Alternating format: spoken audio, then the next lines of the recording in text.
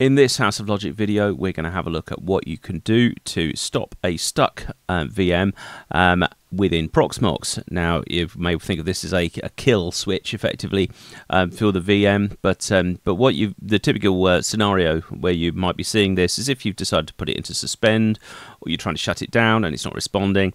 So here, what I've got is a Kubernetes machine, which is the Kubernetes master. So it's just a Linux machine, basically. And it won't shut down, and it won't start. So if we try and start it, it does absolutely nothing. It comes up with an error saying it's locked.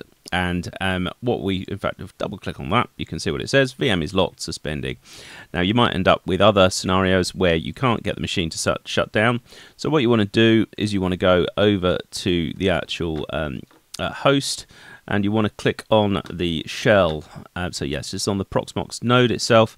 And then what you can do is you can see what you've got in terms of the actual VMID, and the command you need to use is qm unlock and then the VMID, so 230 in our case. And that has unlocked it. And then what we can do, in fact, you can already see that the icon has changed, and it is in a stop state. So we can now go and do what we want with it, which in this case is to start it up. If we open the console up, we'll be able to see what that's doing.